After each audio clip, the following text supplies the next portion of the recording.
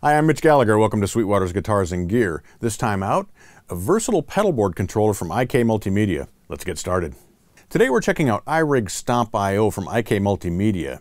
Now this is a pedalboard that allows you to take charge of your iOS device, your Mac computer, or your Windows computer. It integrates extremely well with IK Multimedia's AmpliTube software, but it'll actually function as a MIDI controller, and it'll also serve as an I/O and a MIDI I/O for your computer-based DAW. The pedalboard is set up to be very easy to operate and very easy to interface with. We've got an input that can accept either a guitar level signal or a microphone level signal, and there is 48-volt phantom power available for condenser mics.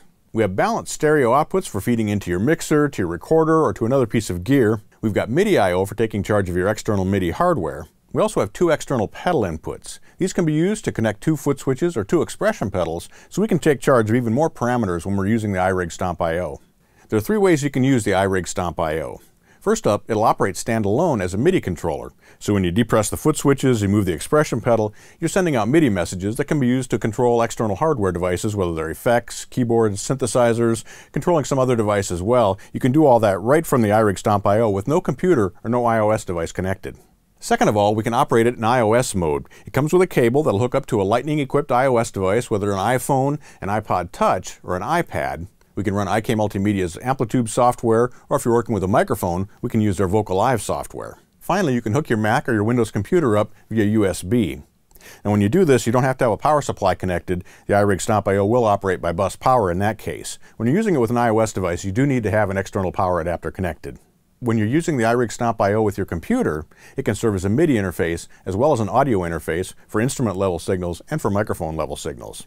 Let's take a look at how the iRig Stomp IO works when we're using it with AmpliTube running in an iOS device, in this case my iPad. On the front panel, we have two knobs, one for setting the input gain and one for setting the output volume. And that output volume also adjusts the headphone jack that's on the back panel.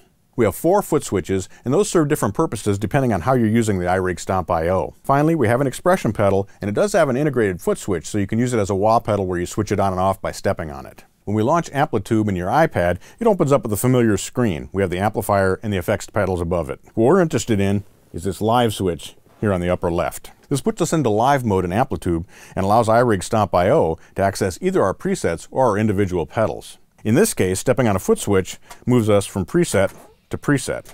We can edit our pedals by simply clicking. And this gives us a large view of the controls. It's great for use on stage. We can actually assign any of the controls to the expression pedal by simply holding. When the dialog opens up, we move the pedal and it's assigned. To save changes to a preset, just click and hold. If you have external expression pedals connected, you can assign them to parameter controls in exactly the same way. We can also access the tuner by simply pressing foot switch 3 and holding it.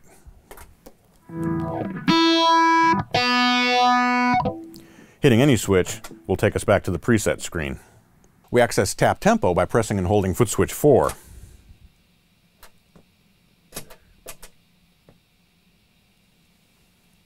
Again, we can hit any switch to exit tap tempo. We can bank up and down through 127 different banks by pressing and holding foot switch 1 and foot switch 2. And we bank down using foot switch 1. The second mode of operation for iRig Stomp IO is in stomp mode. We access this by pressing foot switches 3 and 4 together. Now in this case, we're functioning basically as a straight ahead pedalboard. We can turn the individual effects on and off. So I can turn my octave pedal on and off. I can turn my overdrive on and off. We have instant access. If we add an effect, say we add a wah, simply press, select our wah pedal. It automatically drops into slot 5, and it's automatically configured to use the switch and the expression pedal. So if we step on this, we'll activate the wah pedal.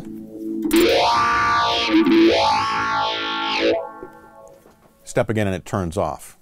Now in both preset mode and in stomp mode, if we're connected to MIDI devices, MIDI messages will be sent simultaneously. We access AmpliTube's looper by pressing switches 1 and 2 simultaneously. Now the 4 switches on iRig Stomp IO allow us to control the functions inside the looper. Switch 1 moves us down through the loops. Switch 2 moves us up. Switch 3 starts and stops playback and recording.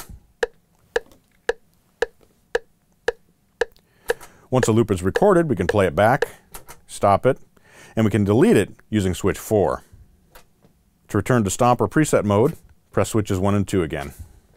If you're looking for a convenient, easy solution for taking AmpliTube on stage, for working with your DAW at home, for recording, rehearsing, performing, iRig Stomp I is a great solution. It's made out of metal, it's very durable, yet it's lightweight and easy to pack. Simply slip your iPad, your iPhone, or your iPod Touch into the slot, or connect it to your Mac or your Windows PC, and you're ready to make music. I hope you've enjoyed this look at iRig Stomp I from IK Multimedia. It's a very cool pedal board to add to your virtual guitar rig or to your DAW setup.